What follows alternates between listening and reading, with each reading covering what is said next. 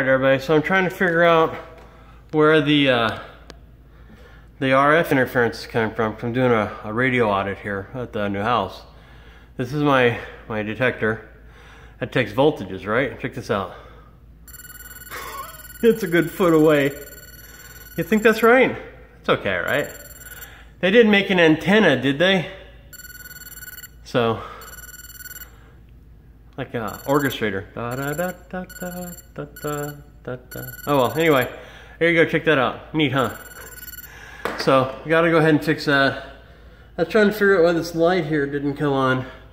This one here. But, yeah, I think it needs new bulbs, but, you know, still, I think that we need to turn off the antenna first. Yeah, I don't need the radio antenna there rocking. Yeah. And it's not the phone setting it off either, just so you know, see. But that's where it is back there.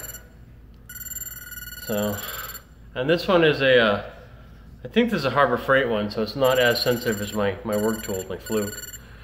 But if Harbor Freight one's picking it up here, yeah.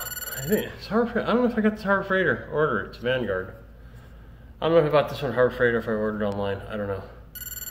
But anyway, I think I found out where my antenna noise and my RF interference is coming from.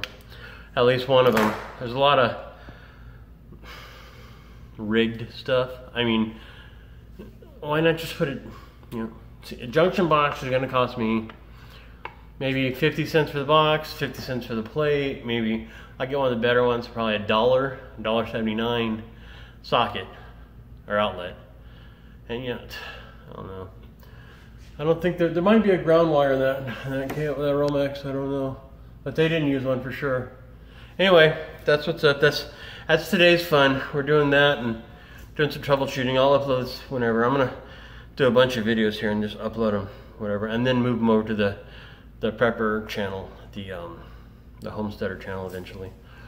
But right here's where all my viewers are, so.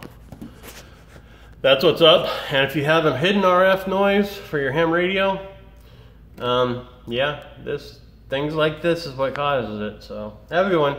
I'm out of here. Have a good one, everybody. Stay safe. Definitely stay safe. All right, bye.